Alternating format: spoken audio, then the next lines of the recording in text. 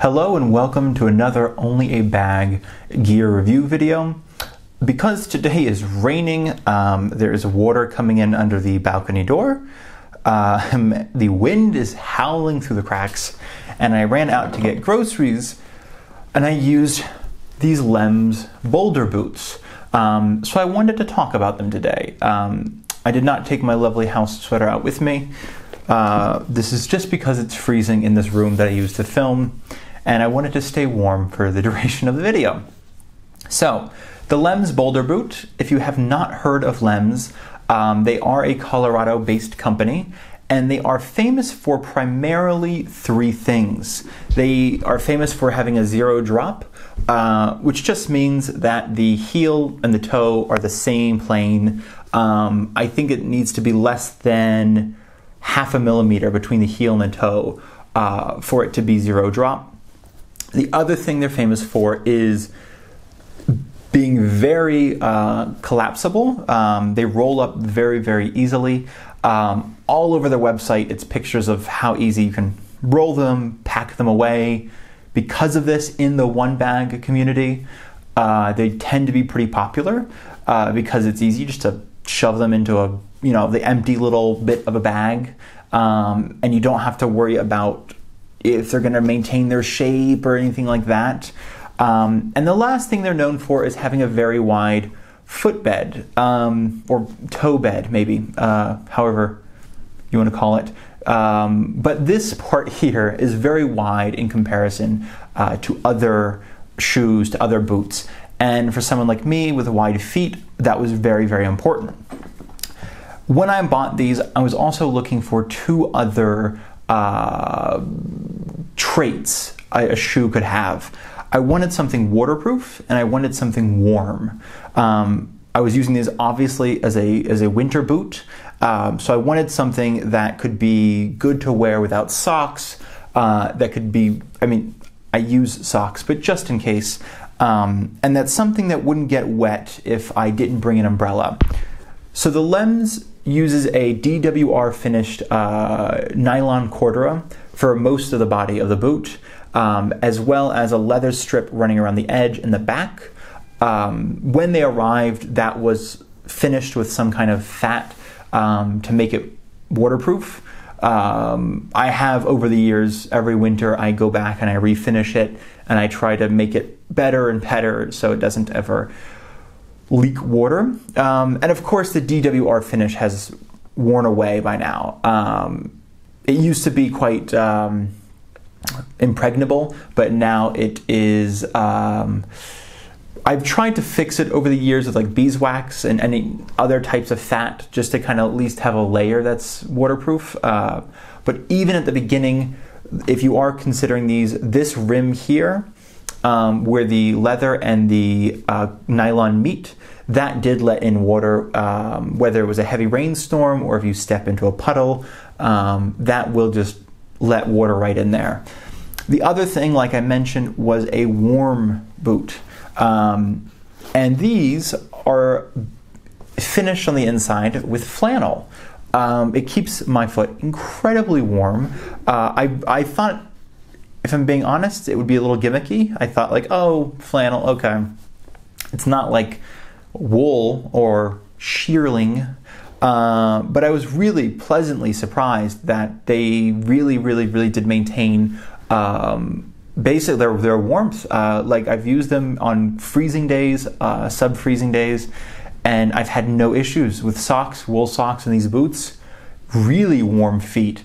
Part of it too, I think, is the extra space. There's a little bit of extra space in there, not enough that like my feet are sliding around, but enough that my foot isn't like in contact with the nylon necessarily. So there's a little bit of that dead air space that does help sort of warm my foot up. Before I start talking about any of the cons of this shoe, I wanted to also mention the sole. Unfortunately, they're a little dirty. Like I said, I just wore them outside. But you can tell they are pretty evenly worn away, which is not that common for me. I tend to favor my right foot, whether I'm hiking, whether I'm going upstairs, and whatever it is. So it tends to wear away a lot quicker than the left foot for me. Maybe I just walk weird. So with most of my shoes, the right one tends to be more worn away than the left. This one, you can tell they're pretty even, which I'm really excited by. But more importantly, is even without any tread left, as you can tell, it has remained incredibly non-slip. I've genuinely never slipped wearing these shoes. And this is with no tread. This is just on, I live in Italy and it's very slippery stone. I mentioned it's raining. I mean, the streets, they're all like sort of just rough stone, well not rough stone, smooth stone, but rough cut. So there's nowhere to really, there's no like sidewalks and stuff like that. So it can be treacherous when it's wet. And with these boots, I have never slipped. So I'm really, really happy. That was a surprise. I hadn't heard about that before buying them. You know, some people were like, oh, I like the tread, but blah, blah, blah, blah. But I genuinely I did not know that it was this, basically this not necessarily well made, but just gripping. And the only con I can really think of is specifically with the right shoe. If I put my hand in here, you can tell because there's a giant hole where the leather meets the sole. And that is a bit of a disappointment.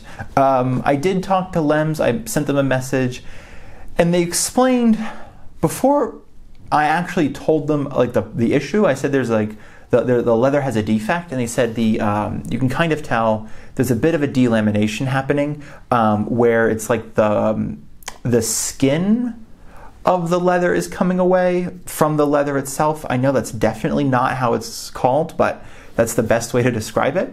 They told me that it's a defect, it's covered in their 1-year warranty, and unfortunately I was out of that because I messaged them, I think on year 3 of having these shoes, and I've had them for 4 years now. So they told me, unfortunately, there's nothing they could do. I asked if I could send pictures of the hole. They said, of course. I sent pictures. They said, yeah, maybe you could find a cobbler in your area that could fix the shoes for you. I don't know where to find a cobbler, so I don't have them fixed. And unfortunately, when I did look up, you know, this sort of effect, it's at the flex point, which does get the most damage in a shoe, and most of my shoes do have some kind of damage across the flex point. And there's no way to reattach basically an upper and a sole when it's like this, apparently. If I had torn somewhere else, there'd be a chance, but where it is specifically, there's not much they can do. So it is disappointing. However, since then, I have recommended these boots to a number of friends who are looking for something that's comfortable, warm, waterproof, with a wide footbed. And they've all been really happy with them. Everybody's enjoyed them. It's, again, these like really small things, really simple, small things. Well, one large thing, I guess, is the hole. But besides that, minimal wear and tear. Despite having them for 4 years, they clean up really well. And again, despite the hole, they're the warmest boot I've ever owned. And I have really no other complaints about them. So if you're looking for a $130 boot, it usually is on sale for $90. This is definitely one I'd recommend, the Lems Boulder Boot. Thank you so much for watching, and I hope you watch my next video.